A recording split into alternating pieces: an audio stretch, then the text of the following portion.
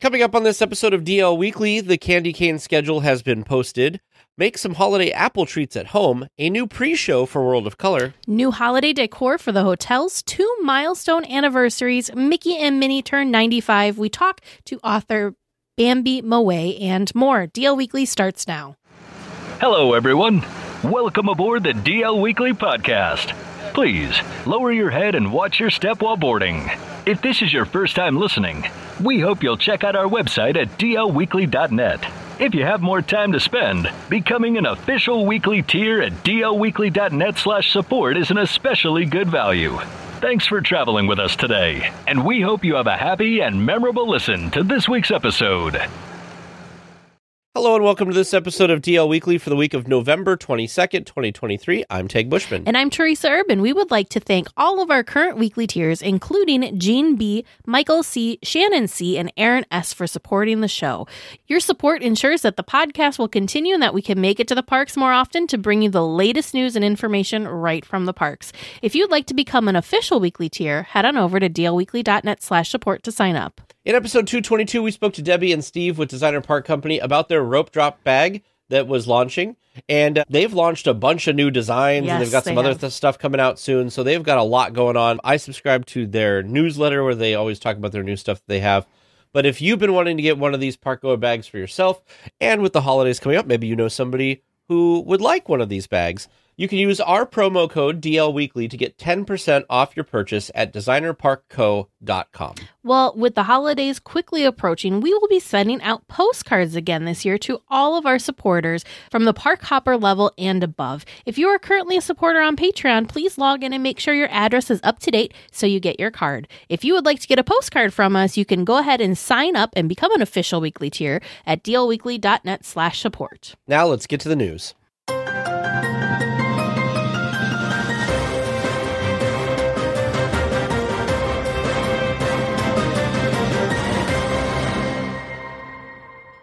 The seasonal tradition of handmade candy canes is upon us. Disneyland has released their schedule for selling them this year at the Candy Palace in Disneyland and Trolley Treats in Disney California Adventure. Starting in December, the Candy Palace, again that's Disneyland, will have them on the 3rd, 5th, 10th, 12th, 17th, 19th, and 24th. Trolley Treats over in DCA will have them on alternate days, so they will begin with December 4th, 6th, 11th, 13th, 18th, and 20th. And finally, Christmas Day. In the past, they have been $19.99 each with a limit of 1 per guest per day.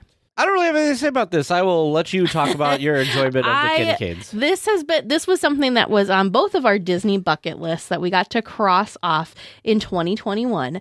And we've just been very, very fortunate because the past 2 years that we have been to the parks for the holiday time have been reservation required times. And it just so happened that we had our reservations already secured for the park, and then the candy cane schedule release, and it just lined up perfectly with our reservations. And so it happened again. Year 3, we had our reservations. They're lining up again with we're starting in the correct parks for the candy canes. So this year, Teg's kind of he's not a big fan of the candy canes. I enjoy them. I think they're fun and they're festive and they are different. But I really want to make sure to get one and grab one this year because when we're in the parks, part of my family, my parents, and then part of my extended family will all be there. And it'll be their first ever time experiencing Disneyland during the holidays, so I want to try and snag a candy cane for all of them to try. Yeah, they're cool looking. I like the way, I like the pomp and circumstance that goes with all of the making of them and stuff like that. For me, I feel like it's more time than I want to put towards it. Like the payoff for me is not there. See, so. The thing that surprised, I think for me, I have the opposite thought because I put it as this much crazy, like I thought it was like close to near impossible to try and get. And I tell you that first year, the first day that we were trying to do it in Disneyland, it was nuts. But we did our little candy cane shuffle from the gate back to the Candy Palace, and that was a little chaotic. But ever since that time, it's gone smoother and smoother. In fact, last year when we did it, I want to say we waited in the actual queue to get signed up for maybe 30 minutes. And then it was an hour later, I got a text message saying that the candy cane was available to be picked up. So it was way more efficient. I do think there's something about when you're going. Like if you're going towards the start of candy cane season versus the middle and end, I think the first time we did it was towards the start. So I think people were a little bit more like, because it was the beginning. Whereas maybe towards the middle and the end, there's not quite the same demand or same volume of people going. I just feel like I could be totally this is kind of... So we don't have this happen anymore, but for a while there, the first thing we had to do when we entered the park was always get a coffee. And I'm like, I want to go do something else. Yep. And so this is just another one of those like, well, this is another thing that has to be done right at the beginning. Yep. Where that prime time to like go experiencing that have longer lines in the day is taken up.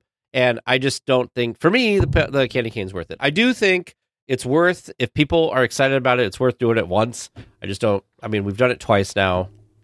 I don't feel like I need to do it anymore. Well, Disney has some great eats and treats for the holidays, and the Disney Parks blog wants you to be able to make some at home.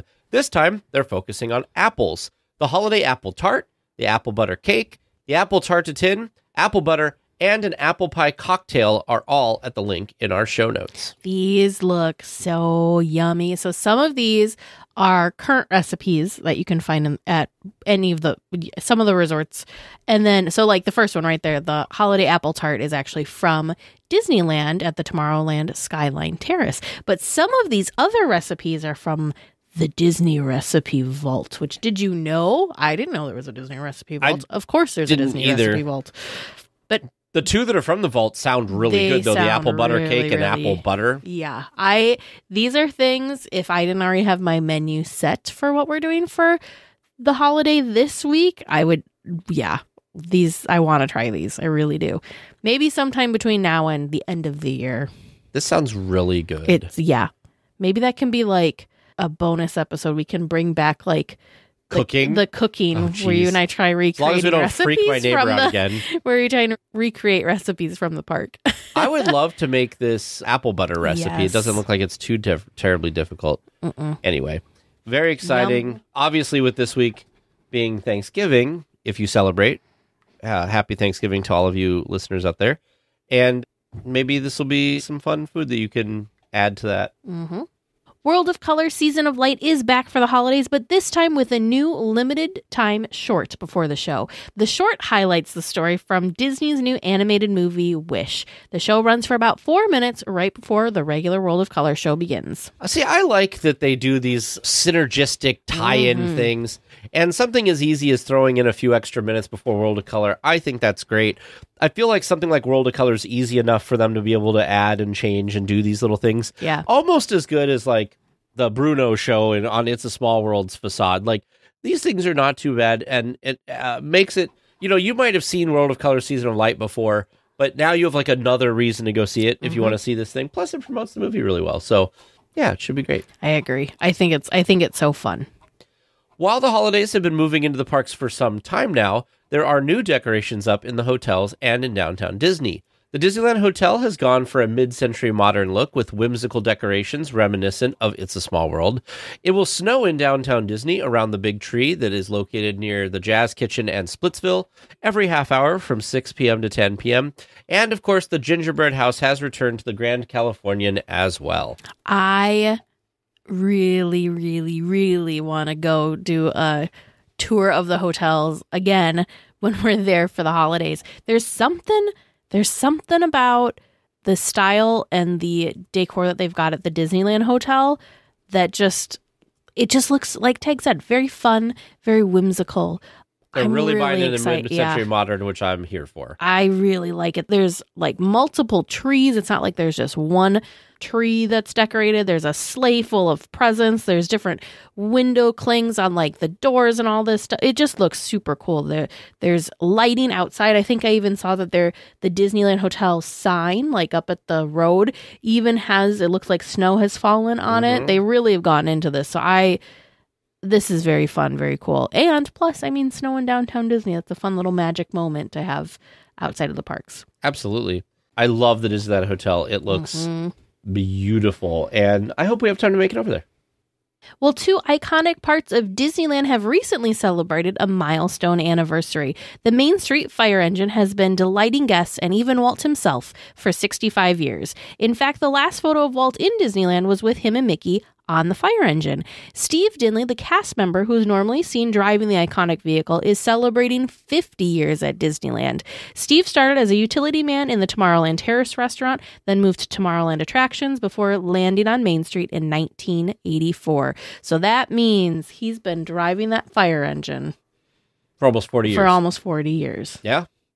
I think it's amazing because there's not many attractions at Disneyland that you associate a cast member with. I mean, we used to have Maynard with the Haunted Mansion, and then Maynard with the Tiki Room. Yep. Apparently Maynard at Great Moments with Mr. Lincoln. I only saw him at the Tiki Room.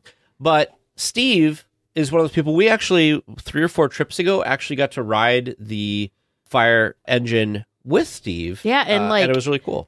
We were the only ones on it too, so we got our own private ride up Main Street with Steve. It was very fun. Yeah, I think if you've seen the fire engine, more often than not, Steve is the one who's been driving it. So how cool that these 2 anniversaries line up. So it's 65 and 50 years. Like, that's just what it honors, like, to be known for something like that. I don't know. It's just, I love it. Well, huge congratulations to Steve on his milestone of 50 years and almost 40 years with the fire engine. He is super nice. He's like the embodiment of like Disney magic. He's so kind, always has a smile on his face, and is just wonderful to chat with. So if you've never stopped and chatted with Steve, I highly recommend you do so. He also, him and the fire engine got to go to the Rose Parade as well, which was really cool.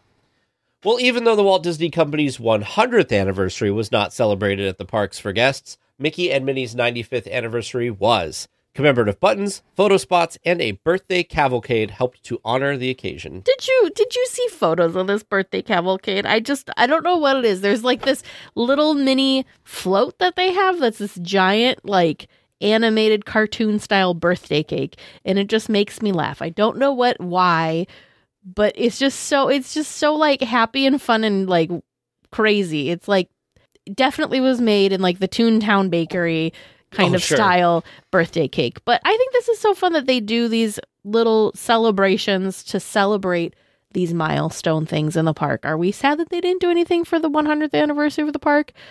Yeah, but I feel like that was a huge missed opportunity. But I am glad that they did do something to celebrate Mickey and Minnie's 95th birthday. Now, is this the outfit that they had for Mickey's 90th?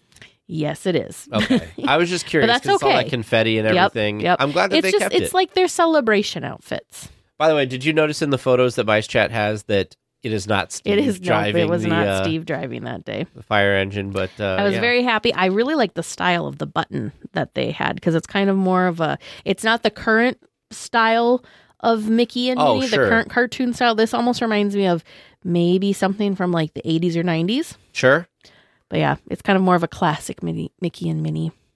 I like it. I'm glad that they did something.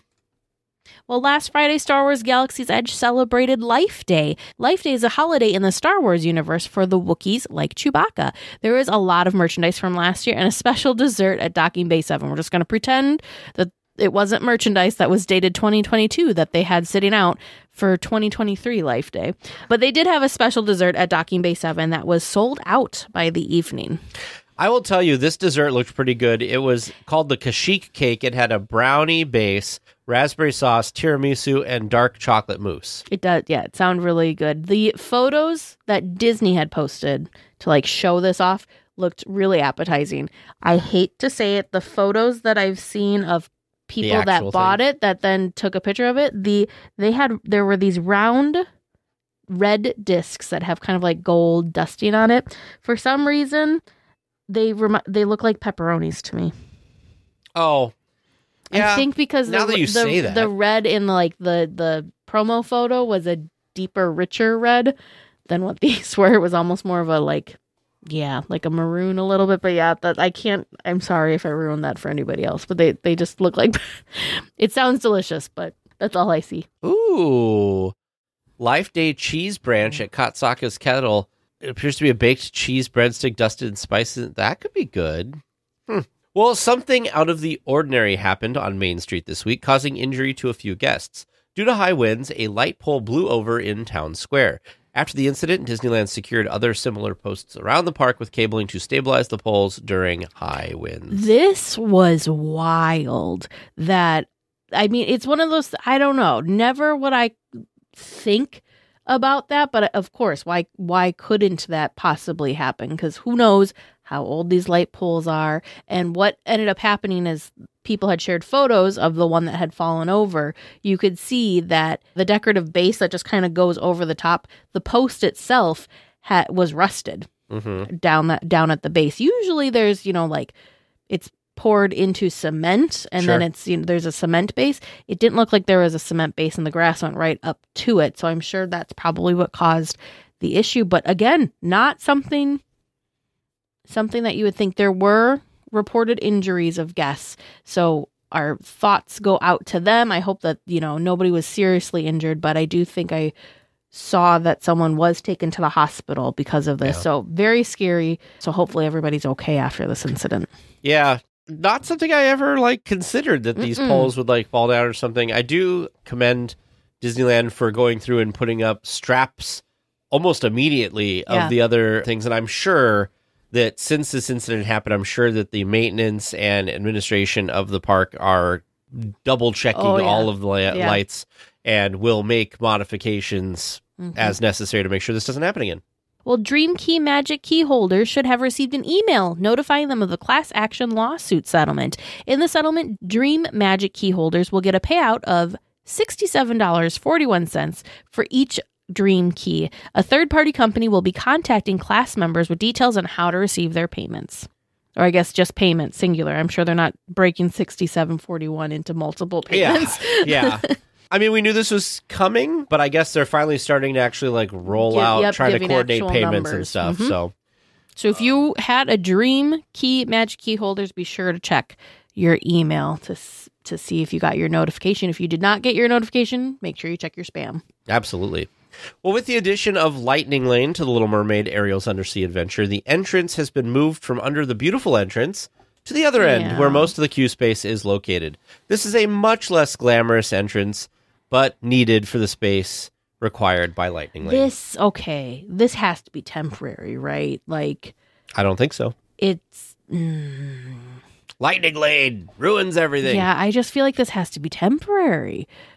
Because they should be able to split it so that, because I'm thinking of how it usually goes. They've got to be able to split it. Remember, that's where the exit is, too. Remember, the exit goes out that way. But I feel like they'd be able to split it maybe past where the exit, after you're under the dome, split it. Because when you're in the standby line, depending on how long the line is, you go past the door to then go into the maze of stuff to then go back up to the door.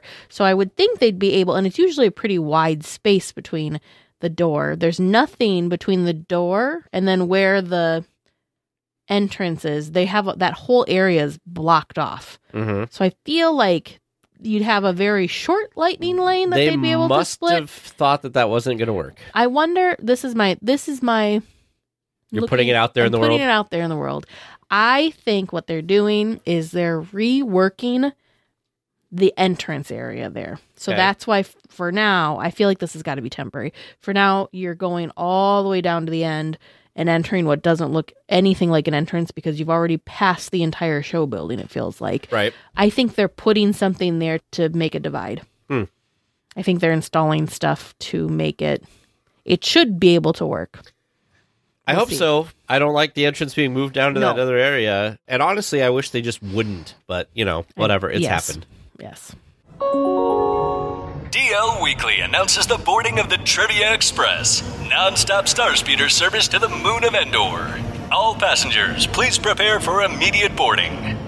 Hello there, and welcome to Trivia Land.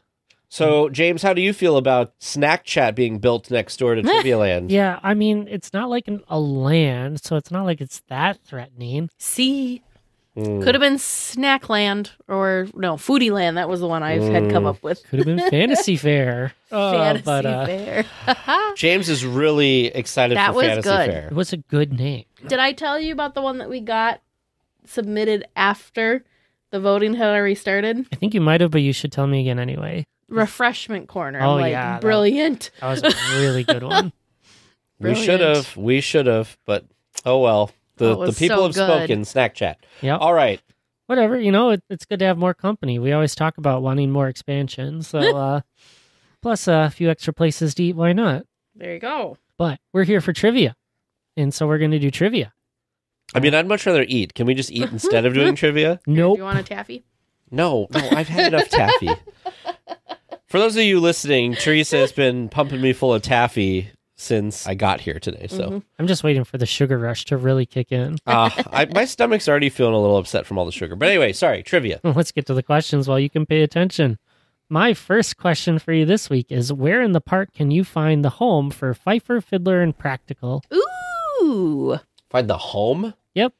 Well, it's on Buena Vista Street in Disney California Adventure. Yeah, I was going to say, it's the Starbucks. Yeah. That's the cafe. Yeah. I guess I don't know if that's their home or not, though.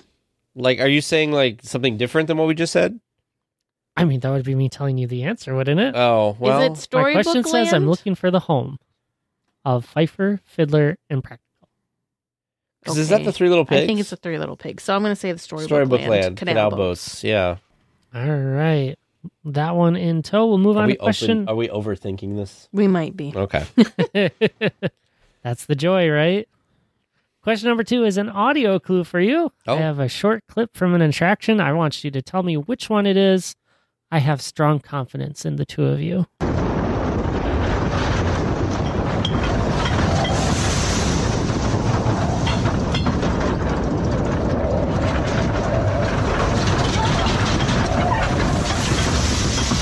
I mean, it sounds like Big Thunder Mountain Railroad, like the last tunnel, maybe? It's definitely an outdoor and fast attraction. I heard water splashing. Can you play it again? Sure.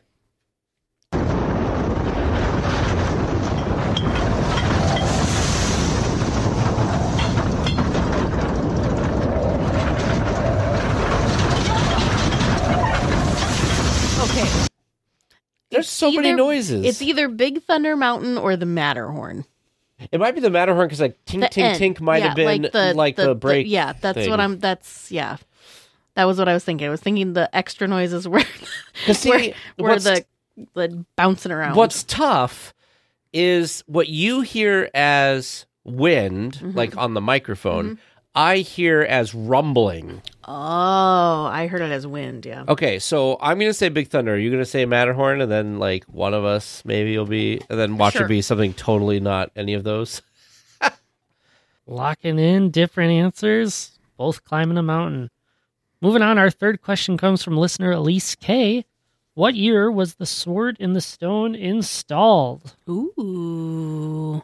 83, when they did the new Fantasyland. Fantasyland redo? I feel like it has to be. 1983, we'll go with it. Which I'm really sad they don't have that show anymore. So you're saying you think it was with the 83. Fantasyland refurbishment? 83 with the Fantasyland redo. But you missed the show with it, huh? Yeah, I do. I miss that they used to bring like so kids fun. and Merlin would come out. You know, they've got a Merlin. Just have him walk over from the parade. Merlin has his own shop in Fantasyland now. He is the star of the Magic Happens parade. The star, yes. Mim hangs out in villains in like the Oogie Boogie Bash as one of the villains. We need the show back. There's a resurgence of love for Merlin and Mim, so bring back Merlin. I love how you bring Mim into all of this. Of course I do. Of course I do. Teresa's just bitter because I finally got Lorcana cards this week, and I got the Dragon Mim, which is what, like a legendary, like really rare. It's a rare. Yeah. Yeah. So I don't remember. I sent Teresa the picture thinking she had this card, and she was like, "What?" Yeah, it's super cool. Anyway. Moving on, our last question this week is a cast member costume. Oh. It's essentially a beige work suit. Pants with a belt, a matching colored shirt tucked in. The shirt tends to have one or more patches on it as well. If it's a little colder outside, cast members can throw a beige jacket over the top of it. And if it's sunny, some aviator sunglasses make the look. Oh, It's Soren. kind of Soren, yeah. Originally, I was thinking the canoes originally. Oh, that would have been a good one too. But no, I was thinking Jungle Cruise originally. Oh. But if it wasn't for the Soarin', aviators, you would have not had. We would have been going back and forth, I think. Well, he said like a jumpsuit?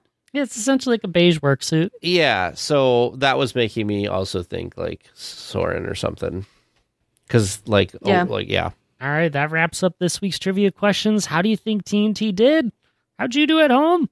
Well, we're just a discussion topic away from the answers. Well, this week for our discussion topic, we are talking with, now wait for this title, this is kind of crazy, the former Disney music executive, which actually was the VP of music was the official title, at Walt Disney Television Animation, and more importantly now, the author of the book Part of the Magic, a collection of Disney-inspired brushes with greatness. You're not going to believe the name here, folks. Bambi Moé. Welcome to the show, Bambi. Thanks so much. What a great introduction. Well, talking about Disney with a name like Bambi, like yeah, I know. People, that's a big part of this. I was given, it's my given name, but that is something, the first thing people ask me, did you change your name to work at Disney? And I said, no, do people do that? You never know, right? You never know. Yeah. Well, we are so excited. I will tell you something funny about the name, though. Being Bambi, I worked with a woman named Winnie, and my boss's wife was named Wendy. Oh, so it was like we were yeah. So anyway, the Disney gals hanging out together. The Disney gals, all of them. I love it. Well, Bambi, we are so excited to chat with you. Just so everyone listening knows, we actually met Bambi at the most recent Disney Anna event. She presented and showed off her book. We purchased our own copy. I've got it right here. But we're just so excited because your career and all of the different brushes that you've had with Disney throughout your life is just really, really incredible. And we're so excited to chat with you more about it. Thanks. I feel very fortunate, and I am so unbelievably grateful for having had those experiences. And I just, it's really kind of been fun for me to revisit them and share them with everybody. Well, to kick us off, how about you tell us a little bit about your Disney story? So this will just be what kind of got you interested in Disney and or Disneyland. Well, I have to kind of give, really, I'm going to give 100% credit to my mom. Yeah. Okay. My mom grew up during the Depression and she was a Depression kid, and there wasn't a lot of joy and, as a kid, but Mickey Mouse and all things Disney kind of represented that to her. And she really carried that through her whole life, as a kid and then as a teenager and as a young woman. So, having had her own daughter, because I asked her this many, many times. I said, did you name me Bambi because of Bambi? And she said, oh, no. She said, if I was going to name you anything, it would have been Mickey. So that really is where my love of all things Disney came from. It was from my mom. But, as a young Disney executive, I think one of I can't even tell you, it is probably one of the greatest moments that I could say that I ever had at Disneyland was when I was a young Disney executive and I was part of something that's called it was called Disney Way. And basically what it was a 3-day intensive, and I don't want to say training, but it was like a training where you'd go to different parts of the company and you'd have different experiences to get to know other parts of the company. It's a really cool and smart idea, right? Yeah. Especially a company, like Disney, very, very advanced and, very culturally rich. And so one of the 3 days was getting to go to Disneyland. And one of the things that you got to experience at Disneyland was they outfitted you into a park character costume based on your size and height and weight. Now, they don't tell you in advance, and they look at you and say, okay, so by my weight and size at the time, they said you'd be great as Mr. Smee. Oh. Now, which is interesting from, Captain Hook. Yeah. So I I put on the Mr. Smee costume. Yeah. And I will tell you officially and unofficially, because I don't want to get into trouble. Those costumes are hermetically sealed. I mean, you are sealed in. Okay. I am a person that discovered I'm claustrophobic. Oh, no. Oh, no. So that was not a good costume for me. And if you think about it, the Mr. Smee head really was proportionally. So it was literally really close to my face on top of it. So I couldn't go out. Obviously, they're not going to send somebody out who's having a claustrophobic episode. Yeah. So what happened was I was so disappointed, and I really, really wanted to take part. So I got to put on, and this is very funny if you think about it, I became the White Rabbit from Alice in Wonderland. Yeah. And the White Rabbit's head is much bigger. It's like it's much, much bigger, and it's away from the face. I put it on, and I could do it. So this is the moment. This is when I fell in love with all the park and just the experience of being at the park, because there's nothing like this feeling. You can't communicate. You can't speak. You can't do anything. You go into the park, and being in as the White Rabbit, I felt so much love from little kids and grown-ups and guys and gals and everyone just coming over and just wanting to hug or just be close. And I was beaming from ear to ear inside that costume.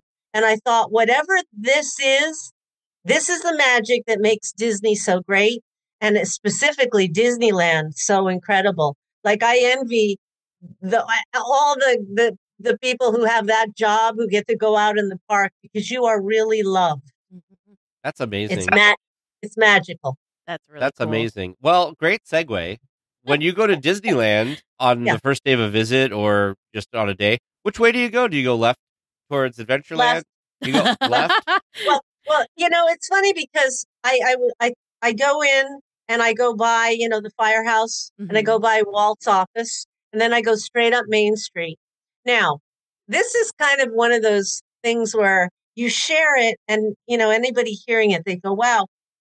Well, I actually got to work at Disneyland, but not work at Disneyland.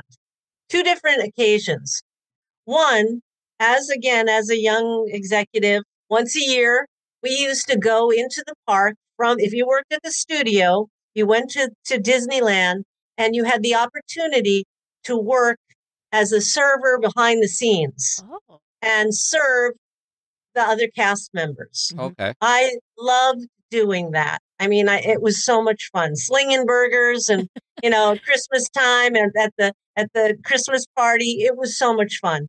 And it's really interesting because that's how you kind of get to know, you see a little bit behind the scenes, like where the magic, how the magic happens. So that was really cool. And the other time that I got to work at the park was when I was at the record company. My first job was at Disneyland Vista Records, which is now known as Walt Disney Records. And part of my job was to find songs for the Disney characters to sing on song albums. And at the same time, the record company was developing a rock band, but it wasn't your normal rock band. I'm going to make reference to something that I hope your listeners will go and check out because they were super cool. But it was almost like the Banana Splits meet the Star Wars Cantina Band. Oh. That's kind of what this was. And the name of this band, this rock band, was called Helix.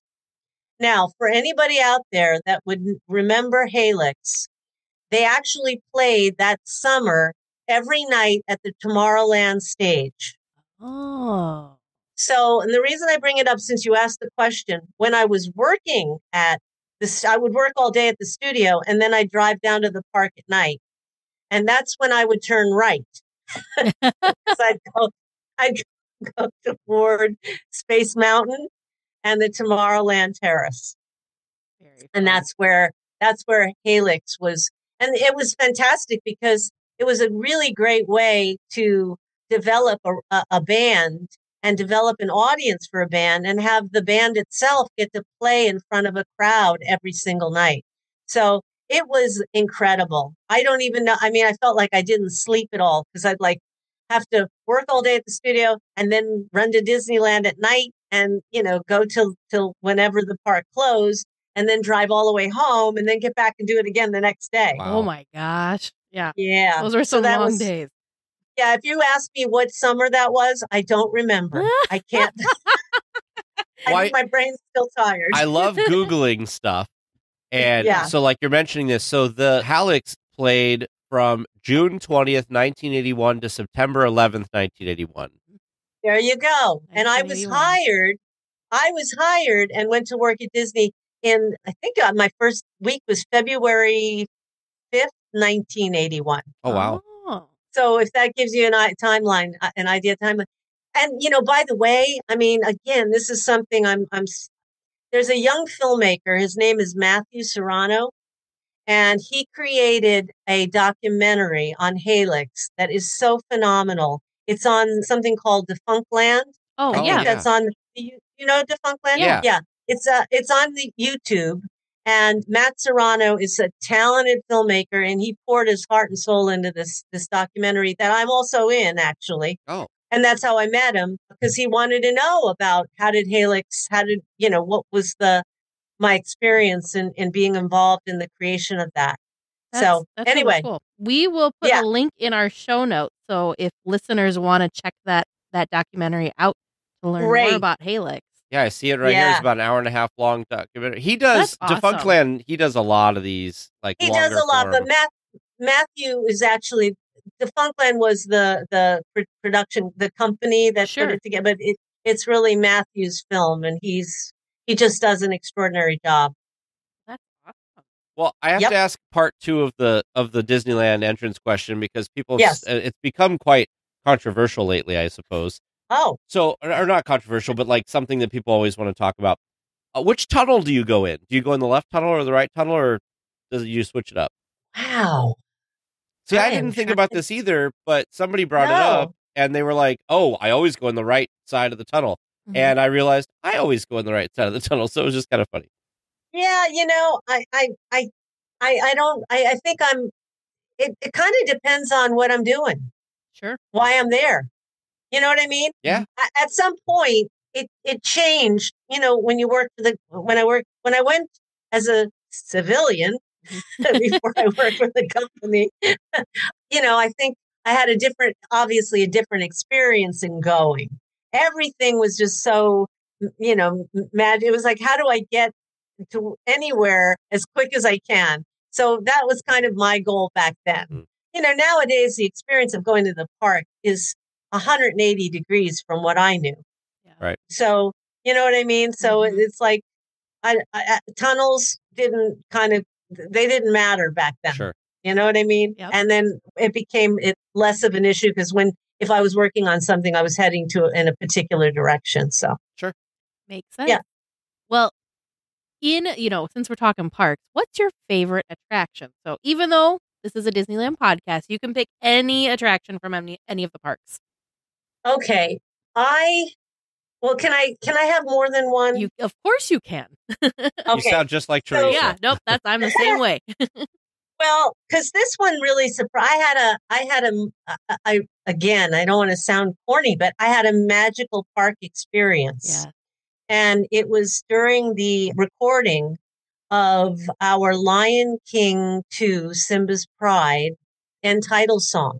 We were recording it with 2 incredible artists, Heather Headley, who everybody would know as she was Nala in the original Lion King. Yeah. And she also won the Tony for Aida. So the major, major talent. Yeah. And another recording artist named Kenny Lattimore. And so we recorded that song with the intention it was going to be the end title song on Lion King, Simba's Pride. Okay, that was the name of it. Lion King 2, Simba's Pride. And this was amazing. We got to shoot the music video of the song at the Animal Kingdom in the middle of the night. Wow. And the moment of something that was so special was the first time seeing the Tree of Life. Yeah. Oh, yeah. It just blew me away. It was so spectacular. And and again, the privilege of being at the park, closed in the middle of the night. Oh my God, it was incredible. It's like if we weren't so busy working, I would have liked to have checked things out more. But and I remember our base station was at the Rainforest Cafe. Oh yeah. Which is right near there, and it was that was extraordinary. So I just from a moment, a visual moment at a park, seeing the Tree of Life was just unbelievable. But I have to say, I'm a small world girl. Yeah. It's the small world ride will always be. I mean, just from it, not just because of the song, but just because of its message, The history is incredible too.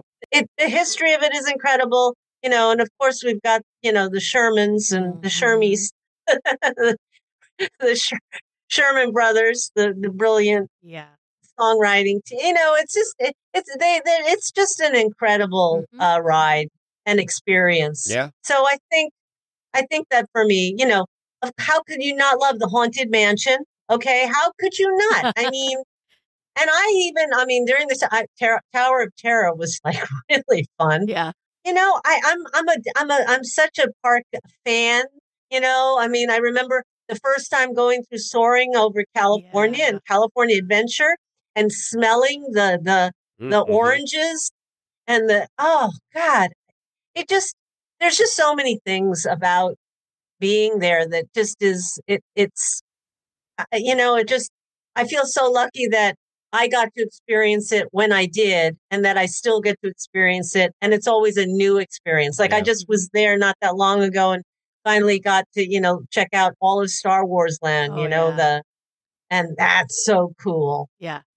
It's amazing. I will never forget the first time we were in Galaxy's Edge. We were standing waiting for one of the attractions, and it was pretty new.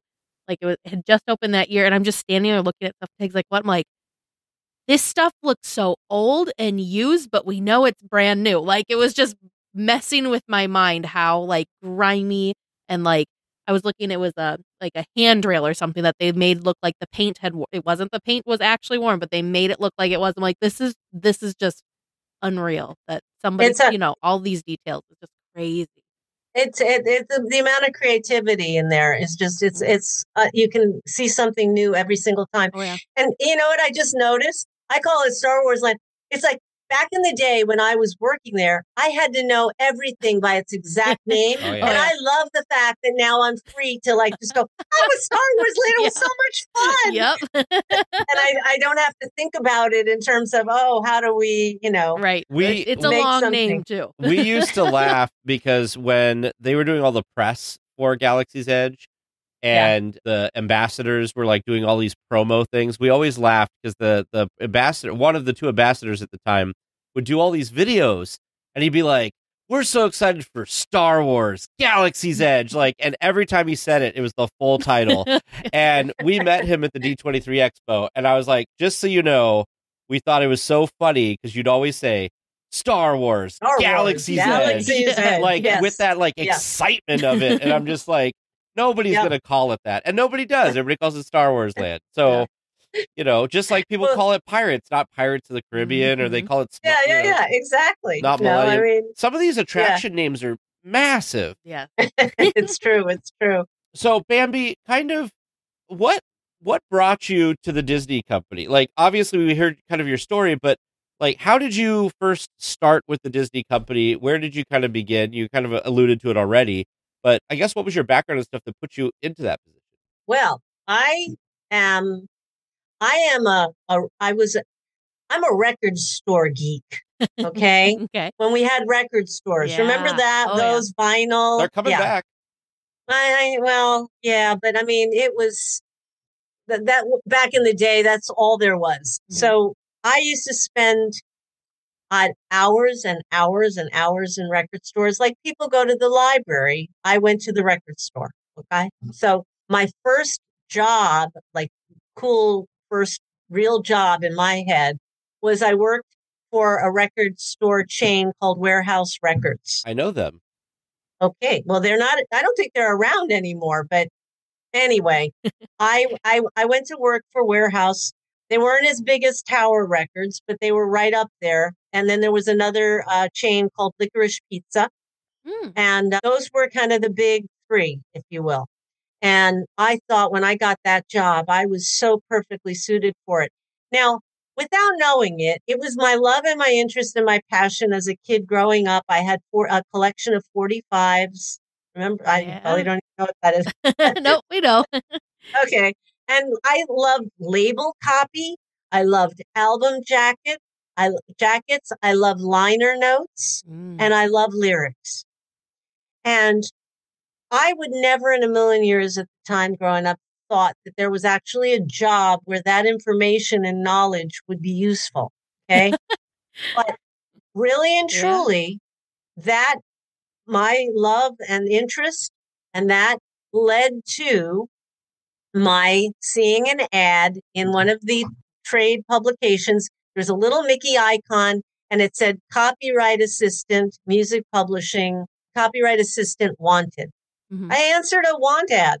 People don't even know what those are anymore, but because there's so many ways to see. But it's like LinkedIn. If you saw a thing, you click on it and you apply immediately. That's before LinkedIn. That's why we would have trades that would list the job openings.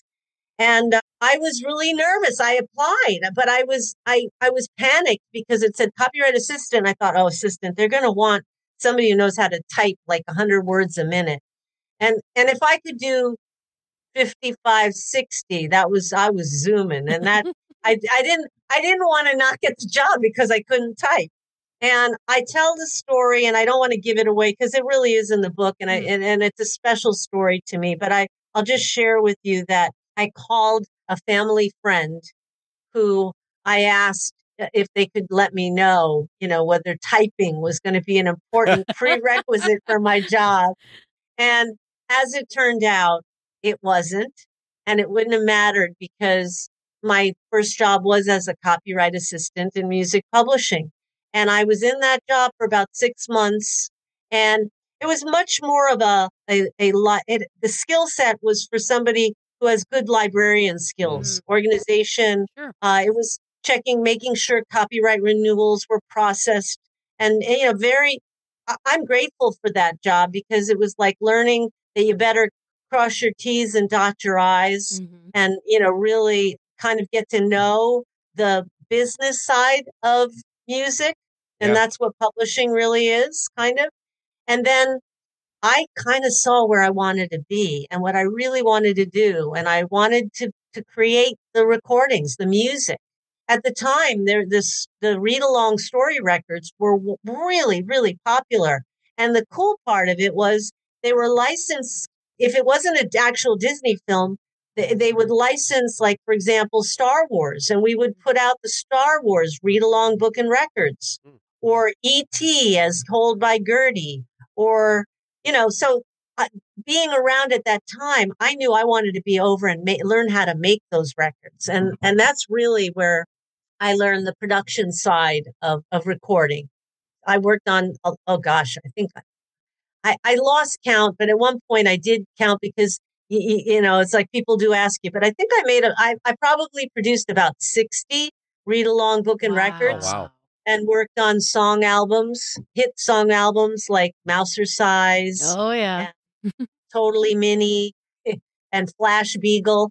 Yeah. So that's incredible. So after your copyright assistant job, what was the next step or the next role for you?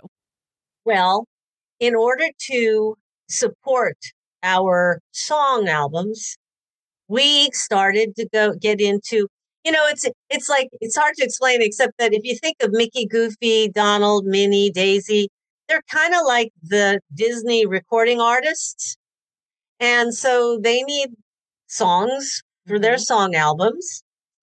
And back then, MTV had just really exploded. And so And when I say MTV, I don't mean what we know to be MTV today. Like actual music television. It was actually music television. It was like 24/7 music videos all day, all night, So we started to look at our Disney artists as recording artists that needed their own music videos. Yeah. And so where are you going to get that footage? It's animation. Well, we had quite an extensive animation library to look at and draw upon. And I really got into that. And I put together 2 music videos that wound up in regular rotation on MTV, which was really rare back then for, music. And it was for Totally Minnie, the lead track from the album, and Hey Mickey. And Totally Minnie was sung by an artist named Brenda Russell. And Brenda Russell is kind of now really very well known for The Color Purple, the musical. Oh, yeah. Yep. And she had a lot of hits in her career. I mean, just an incredible singer and wonderful human being. And then the other song was Hey Mickey. And Hey Mickey was a takeoff parody version in a way, of the Tony Basil song, Hey Mickey, which was popular back in the day. So we re-recorded it, and that was sung by an incredible talent, Desiree Goyette. So I put the music videos together, and they got into regular rotation. And all of a sudden, I'm thinking to myself, maybe I need to leave the company to become something more than, because at that point I had done a lot of song albums and story records. So, it was one of those things where I thought, well, maybe I need to just spread my wings and try to fly and see where it takes me. So I left the record company, and I was immediately hired by an independent company that was brought on to produce the Disney sing-along songs. So I never really, in my career, I was never not working on a Disney project. Even if I wasn't on staff, I was still working. And while I was working on this Disney sing-along songs, I was, the same producer was brought on to work on Disney television specials. I'm pretty sure it was the 50th anniversary of Disney. That was a production that Don Mischer produced, very well-known producer. And I was brought on to work on that project. And one thing kind of led to another. And my former boss at the record company had stayed at the company and had been elevated to, I think he became president of Walt Disney Television. And it included television animation, which was a relatively new division that was started at the company. And we ran into each other literally, and he said, let's have lunch and talk and tell me what you're doing. So I filled him in, and he said, well, I've been looking for you because I actually was looking for you because we're starting a new series, and the plan is to have a song in every episode. And I was like, oh, wow, what's the series? He says, it's for the Little Mermaid. Now, this was back in 1990, I think, that I was having this conversation. The movie came out in 89. And so I said, I'm in. Yeah. And I was brought on, and my title then was associate producer music. So you might see my name on some of those early shows as associate producer music. And then from there, my career just grew and grew, and I started a whole department and had people working with me. And so I actually went back on staff with the company and was there until I left. Now, you Incredible. quickly went past something, but I really would like you to talk a little bit about it, because my childhood, this is some of my childhood here, which is the sing-along videos. Because I tell you, I remember quite a few of these. So first of all, one of the things I liked about the sing-alongs was if you went and saw the movie in the theater back in the day, for the, kind of like what you're saying with like people who aren't aware of how things used to be, you had to wait sometimes almost a year for that movie to come out on VHS or something to see it at home, like, and own it. Unlike today, where it's like 45 days or some ridiculous thing like that. But they used to hold them back for 7 years. I don't know if you know that. Well, there was a period they had of time. The vault thing. The releases. Oh, yeah. The vault. Yeah. Anyway, go ahead. But one of the ways that you could get the songs and parts of the movie was these sing-along songs, because they'd put it out shortly after the movie came out, because, as almost like a combination promotional thing. And I just remember so many, and I remember a Disneyland one. Like, I think you had mentioned at the Disneyana event, the Haunted Mansion one, I think you said you had worked on, that there was like a sing-along or something with the Haunted Mansion in there. And so talk about that a little bit, because that is a huge part of my childhood.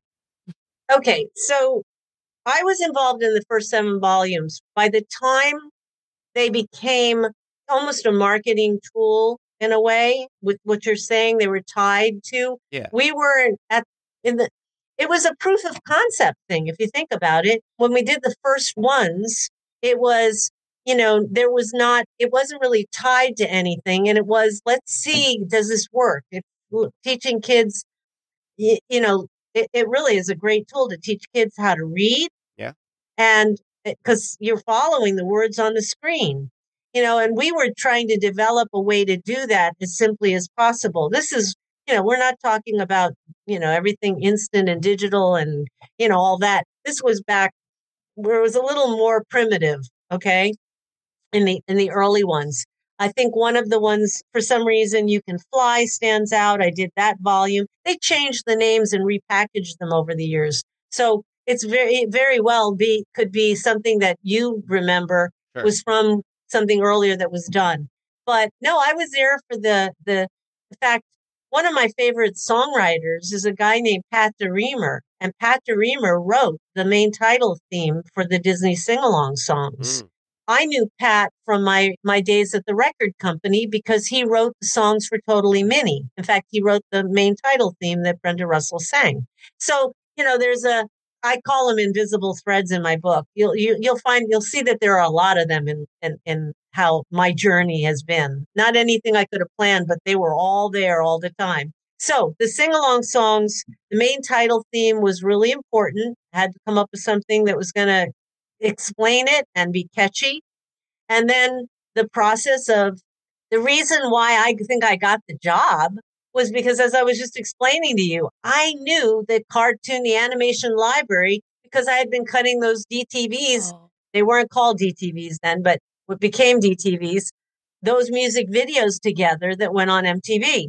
And I knew where the music and effects tracks were, and and all the splits, and, could make suggestions on certain images and things like that. So that's how I got that job, to help to develop them. But a guy named Phil Savinick and Harry Aarons were the main producers on them. And they brought me in as an associate producer, and that we did 7 volumes. So, yeah. And what's really funny that you say this, and thank you for asking, me to talk about it a little bit, because I often find that out of all the things that I've worked on, that the thing that most people would say, I've seen your name. I know you. Disney sing-along songs. It's weird, the things that, like, throughout your career, you could have done a ton of cool things, and people just lob onto certain things. But those sing-along songs, man, I tell you, I remember them fondly, and I remember VHSs, and I'm sure I wore them out, watching them over and over. And they used to play clips of them and stuff in the Disney stores, too, because we'd go into the Disney store at our local mall, and they'd have the little sing-along songs. And, they'd play 30 seconds of one and then switch to another or whatever. But I have fond memories of that. That was really a foundational Disney media memory for me. Now, Teresa and others make fun of me all the time because I'm not really a Disney movie person. I'm more of a parks person. But that's one of the things that I remember from media. This is going to, again, I'm sure your listeners are a lot younger, but just for those who might be a little bit older. All ages. We do. Okay. All right. Well, then I'm not going to discriminate or hold back. What I remember was really kind of cool was I got to meet, and he was involved. He and his wife, Ginny, were involved in the singing group, the singing aspect of a number of the songs, the ones that had to be re-recorded, and even the main title theme was Don Grady. Now, you might not know that name right off the top of your head, but Don Grady was on My Three Sons, the classic television show back in the day. Yeah. So I was kind of excited that I got, back then and, got to work. And so there are a lot of people that behind the scenes over the years, I just think, wow, they went on to do all kinds of other things. And I like that information of who does what is hard to come by. And that was another reason why I wrote the book. I wanted people to get the credit for the things that, that was something I know. I fought for it, to be honest with you. Yeah. There were instances where I said, if you don't put the producer who produced the music for that or who the music supervisor, are people just going to think like there's, little mice working somewhere? Right. Cinderella's little animals helpers. Cinderella's little mice, it was kind of frustrating to be able to, I don't mean to pull the woman card, but it was really hard, honestly, being the only woman in the room in a creative capacity. And I had to really, I tried to not let it get in the way of anything, but it was a struggle. I'm not going to lie, and I want to just encourage, especially young women that are interested in a career and especially in the creative side of things, go for it and don't let anybody tell you can't. Well, because it can be done. Yeah. And it's important because like you said, years later, people want, maybe not the kids watching, but when adults wonder like, well, who did this and whatever. And as an adult, I find it very interesting to watch credits and kind of connect the dots and be like, oh, I remember that name from this thing. Or, it's really interesting and it's important to know. Yeah. Well, one of my bugaboos that I had, and funny, we were at the Disneyana convention. So that one of the folks that was honored is the lovely Stacia Martin. And oh God, what an incredible woman and great background and things I didn't know. And I've known her, but I didn't know, that was really a thrill. But she has an incredible album collection. You guys remember okay. Yeah. Well, she put up an album cover and I went, I produced that. Like, and it wasn't anything that anybody would know. Yeah. Right. And it was the Epcot album with the geodesic dome, okay. And I don't think my name appears anywhere. And I'm the one that put that together. And I was like, look at that. What a small world, full circle. Yeah. I just want to mention, too, that you brought up something that we were at the Marceline event and we were talking to the Imagineer who is credited with doing the wallpaper. Oh, Tanya McKnight-North.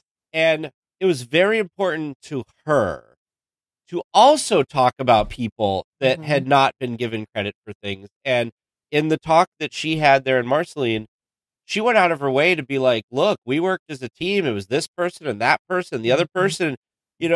Maybe I did a sketch that was kind of like this, but I don't know. We did a lot of stuff. A lot of it was collaborative. I can't take full credit for stuff. So you saying that is just kind of reinforcing that, there's a group of folks who have gone through this creative process, in our case, because we're in the industry, we're talking about Disney stuff, at the Disney company, and are kind of like, people should be getting credit for things. And we were talking about this earlier, that for a long time, nobody knew who created any of these attractions, right? Yeah. Like, these Imagineers were just kind of hidden figures, but now they're like rock stars, Right. Everybody who's a Disney Parks fan, anyway, knows Tony Baxter, knows Joe Rohde. Like, they know these people, but some of the original folks, they had to, it's just, more recently have come out. So I really commend the fact that you're trying to talk about all these folks. And one other thing I really want to commend you on is you keep saying all these names off the top of your head. I can barely remember any names. So the fact that you're in a conversation, you're just like, oh, this person who's a great this and that, and you're just throwing out all these names. I'm like, I don't know how you do it, but it's amazing. It is amazing that you have all of that. Well, thank you. And thank you. No, I have friends that tell me that was another thing, and again, writing a book is, writing it down and protecting and preserving. Yes. However, I want to encourage other people to do that. Yes. We all think that we're going to remember everything, and we all have a story. Oh, You know, we all have our stories. And I think that was part of, like I thought, well, I better really write this all down so that I, don't forget it, and so thank you. I feel like, yeah, I'm glad I did. It's not an exhaustive book. I don't want people to think, oh, this is like a memoir where I tell my whole history and I tell everything I've ever worked on. There's a lot of people, frankly, I feel bad that I maybe left out or I didn't name, but not for any reason other than the fact that that's not what the intention of this book is. It really does go back to the fact that I take no credit for the fact that my name was Bambi and I worked at Disney. It just is what happened to me. Yeah. And, whether it was from birth and getting the name to my best friend's father being, working there and all the things that kind of connected along the way. Mm-hmm. So, yeah, if I can acknowledge other people and their contribution, I'm glad to. I really am. Well, and like you said, it's important because once these stories are forgotten, they're lost, and there's so many. They go when we go. Yeah, and there's just so many amazing experiences or things that have happened or little things that people are interested in. But if they're lost, then they're just lost. So it's really I love it. I'm so happy that you did this because it helps kind of preserve and kind of let future generations kind of take a peek behind the curtain, as you said, with your peek with Disneyland. But it's fascinating. It really is. It's something that was really interesting for me was that within the last 4 years in the process of between to get a publisher to publish a book these days is kind of a big deal. And I commend the folks at University Press in Mississippi for saying yes. And people ask me, well, how did you get that publisher? How did you find them? And the fact is that I was interviewed for one of their other books 17 years ago. Jeez. Oh. Yeah. And it was a wonderful book called Mousetracks, which is the definitive book that traces the Disney records from the early days all the way up to, I think, in the early 90s. And that was like a book that was put together, researched. It's got so much information in it.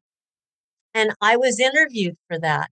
And when I thought about my book, I thought, well, gosh, I wonder if that publisher is still around. Yeah. And actually, Greg Ehrbar, who's the person who interviewed me at the Disneyana convention, he was the author of that. He was the co-author of that book. And so, cool. It's but it is really important. Teresa, I'm glad you said it.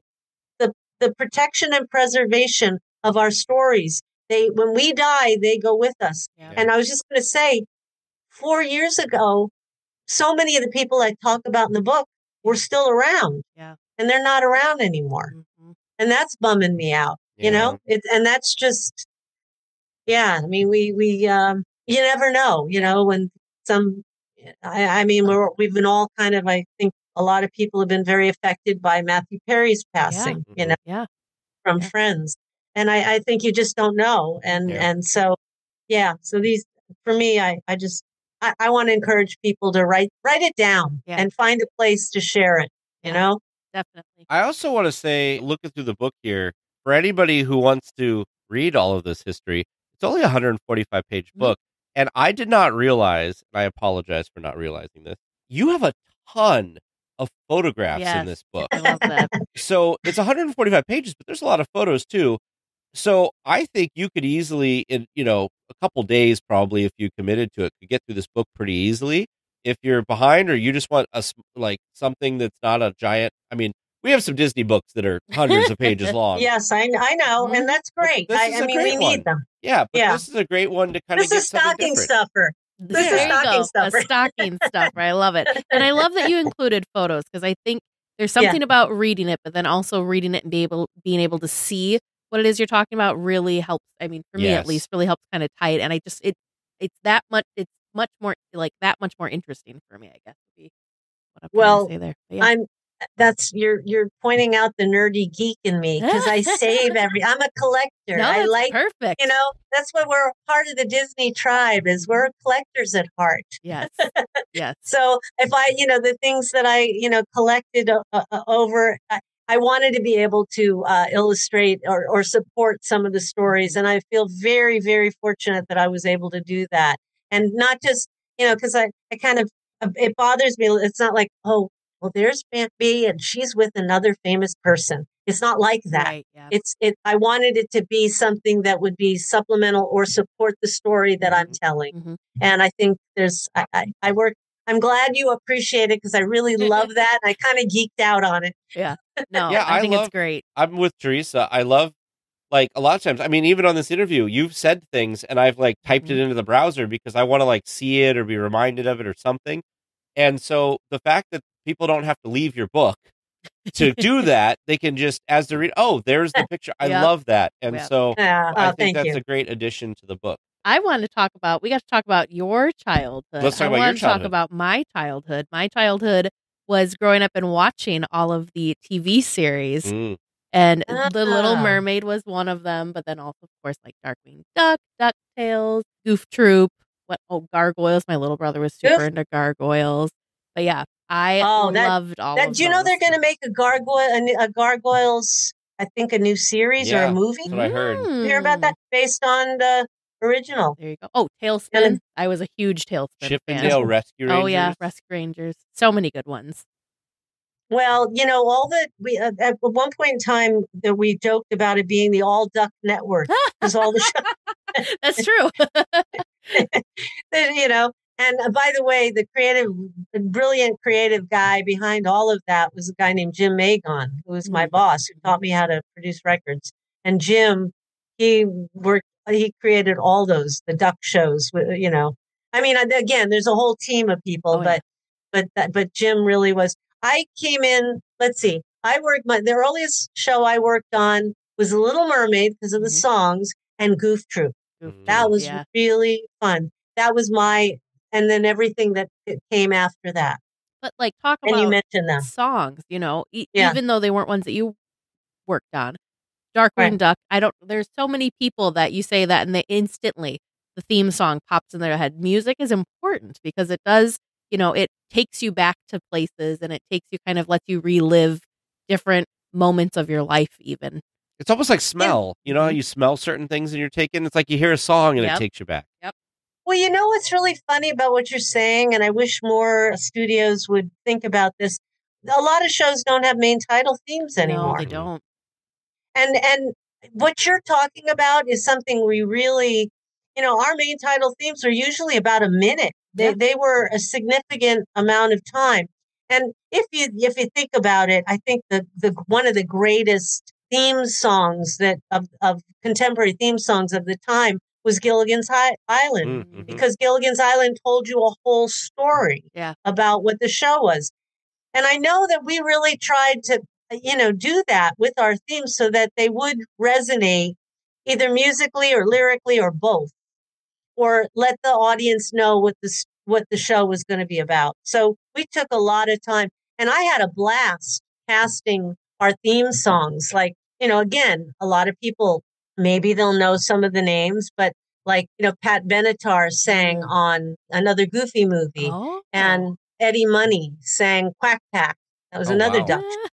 And the main title theme. And Lou Rawls, who is a legend, sang the Jungle Cubs theme. Oh, Mickey Thomas from Jefferson Starship sang Mighty Ducks theme. Wow. So, I got, and again, those were folks that were probably more of my time but to be able to get to work with them was, thrill. I feel so, again, just so grateful that I had that experience and that opportunity.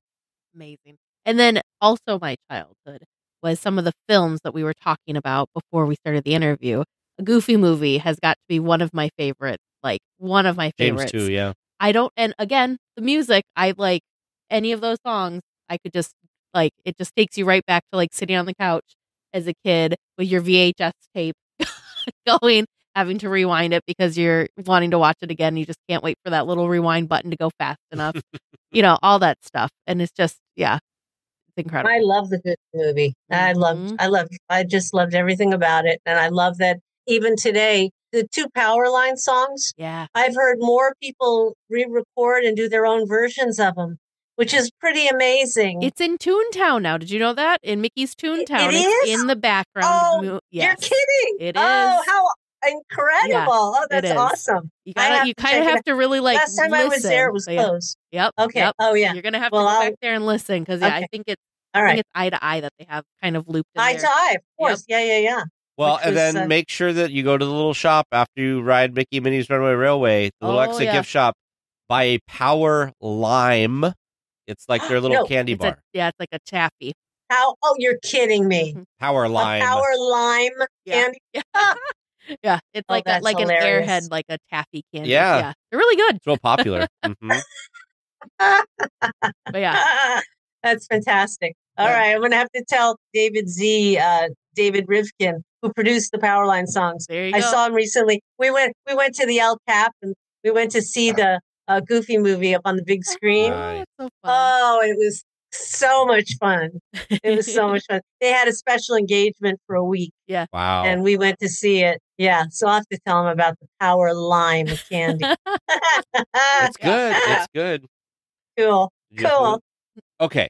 Well, I think that if we try to talk too much more, I think people should just go read the book. I think people should just read the book. They can see the pictures. They can get all of the stuff there. Yeah. Let's talk about the book process and how did you kind of decide you wanted to do this and then kind of get everything together and talk about the journey that was creating part of your magic book.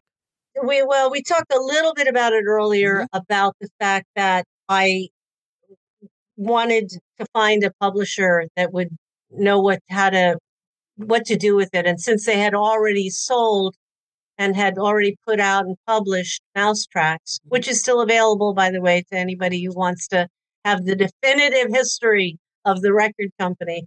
It was a combination of a couple of things. Again, my belief in, I love stories. I mean, I think stories are so important. Stories can do so much to help and heal people and their hearts and bring joy and all that stuff. And we connect through our stories. And I thought, over the years, I thought a lot about that. And when I would share my stories, other people would then say, well, you had that. And you know what? I saw and I did. And that's just at one point in time, I wanted to just create like a group of people that would come together and just share stories with each other. If you want a visual, it's sort of like, let's sit around the campfire, or, if you think about how certain cultures would use stories and storytelling as part of their communal experience. So that was always in the back of my mind. And then, by telling some of mine, my friends used to say, God, you just have the best stories. And when we used to have something I don't know that I've talked about really was back in the day when we'd get together on Monday mornings for our creative meetings to sit around and kind of and tell about what went on over your weekend and all that. And I remember at one point somebody said something like, well, did anybody have any brushes with greatness? Oh. And that was kind of how that idea, I used to have more brushes with greatness than anybody else. And it wasn't by design, it just happened. And so again, about stories, it was like getting those stories, those experiences down on paper. And I sort of collected them over the years. Yeah, when it came down to it, I thought, well, I felt almost driven to like wanting to make sure that this part of, because it is being part of a history of a really incredible company, I didn't want them to get lost. And so that's really why. And again, it's not, in order to make it something that I think people can relate to, it's not like I wanted to write a book about, like, again, it wasn't a memoir. It's not about me, it's about if you can, and I've said this before, it's like it's told from the point of view of the fly on the wall. The book isn't about the fly. It's about the experience that happened so hopefully I've told some good stories, and that's really how it came about.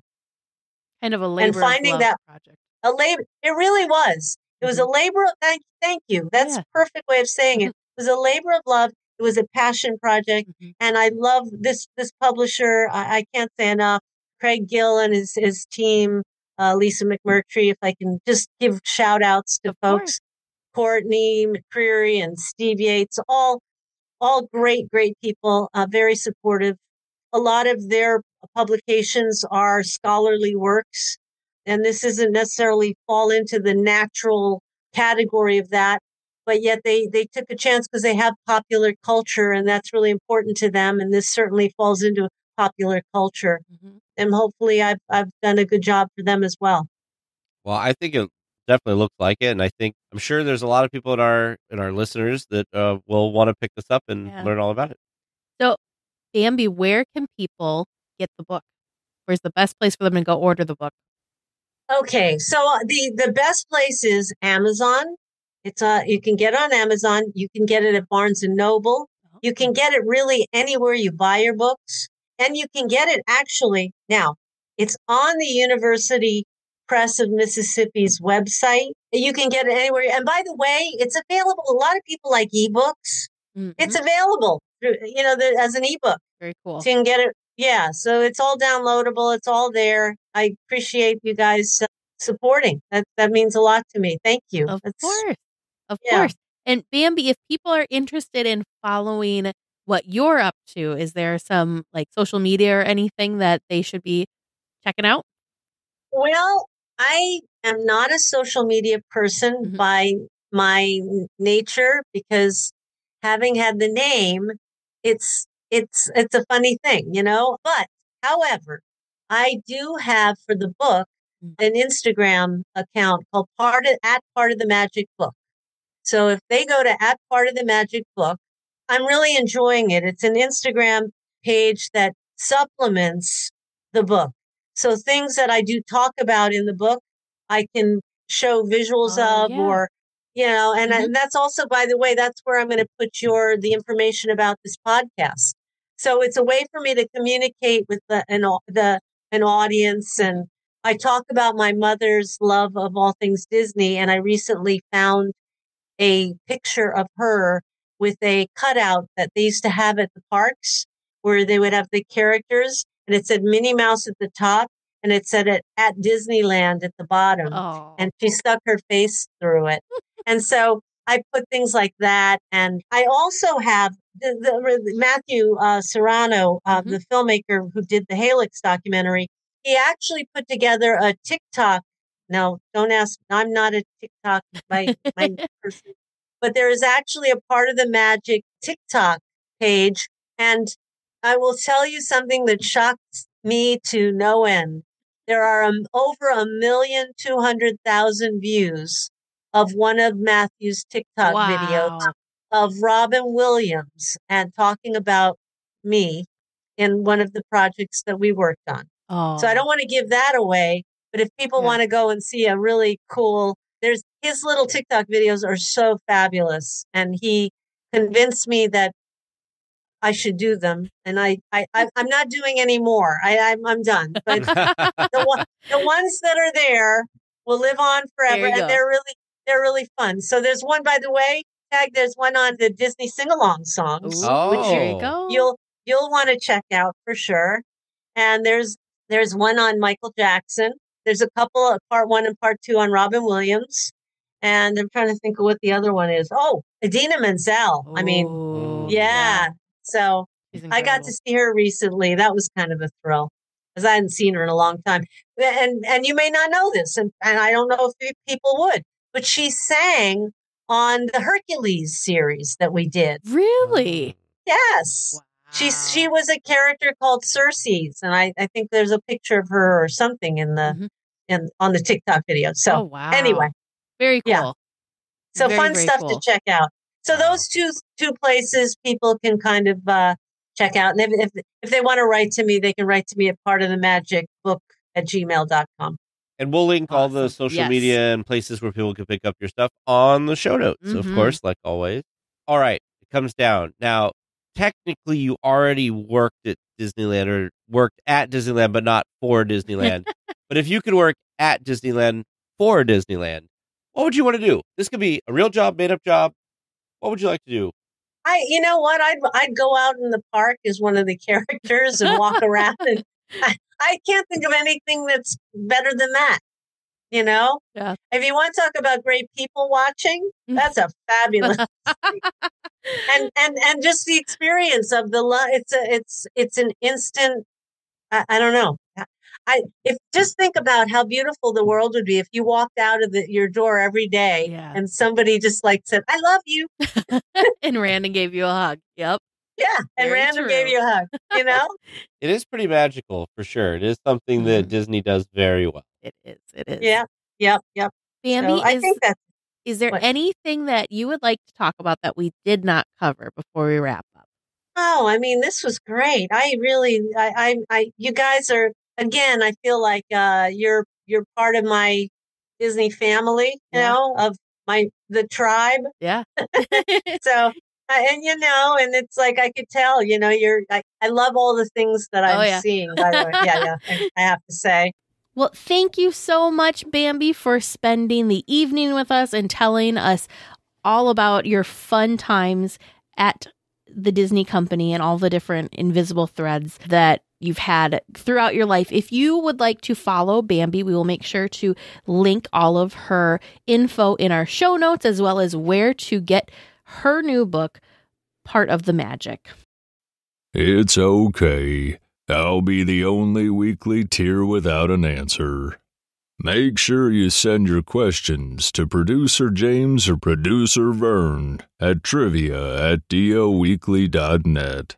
Well, welcome back to Trivia Land. I'm glad you found us through this construction that's happening next door that you keep reminding me about. But it does smell good.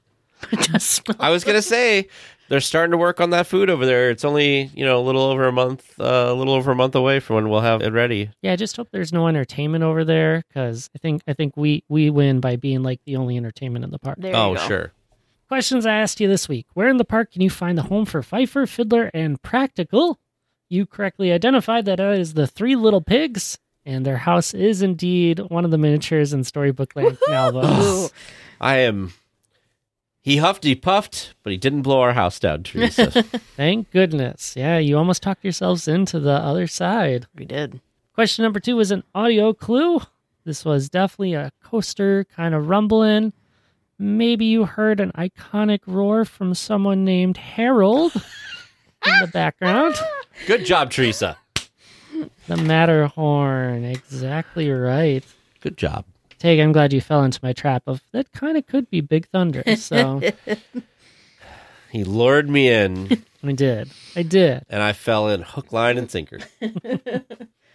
Question number 3 came from Elise K. What year was the Sword in the Stone installed? The movie came out in 1963. The attraction, this piece, was installed in 1983. Woo! I found it interesting looking at this that Merlin would come out in purple robes, it seems like, instead of the blue that we're so accustomed to. Telling you, very interesting. They need to bring this back. Why would he come out in purple? Do you know? You said like you had. No, like I had seen it. Give me your encyclopedia. I don't think they're gonna have a picture of No, Merlin. but I'm curious to see if they have a reason why it did that. Anyway, gotta find that king or queen of Disneyland, because of course Merlin would never remember that in the show. Last question for you this week, cast member costume. It's essentially a beige worksuit. Pants with a belt, matching colored shirt tucked in. Shirt tends to have one or more patches on it as well. If it's colder, cast members can throw on a beige jacket. If it's sunny, some aviator sunglasses make the look. I'm glad you caught on to my last clue, really giving it to you that we are indeed taking off with our good friend Patrick at Soarin'. Yes. That means a perfect week for Teresa. Woo! Hopefully. Almost perfect for Tag. Super close. Very close. He played nice to make sure one of you got a perfect week. Maybe the listeners at home did too. Does that mean we need harder trivia questions? No. Well, if you think so at home, send producer Vern and I an email. It's trivia@dlweekly.net. We will be back next week with more Disneyland news and information. Until then, go out and enjoy the parks. Thank you to our editor, Sidel, for masterfully editing this episode and making sure all the show notes are posted. Thanks, Sidel. Please remain seated until the podcast comes to a complete stop and the doors have opened. Then collect your belongings, watch your head, and step carefully from the episode. On behalf of all of our crew, thanks for traveling with us, and we hope you have a happy and memorable visit here at DL Weekly.